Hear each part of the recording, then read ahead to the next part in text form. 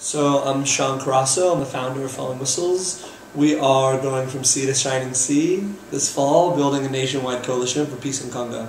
So we're in Harvey the RV. There's a team of 6 of us, and we're doing schools, community groups, religious groups, retail stores, political groups, sort of anyone and everyone. I think the biggest thing for us looking at this is that no one disagrees that there should be peace, right, in the world's deadliest war.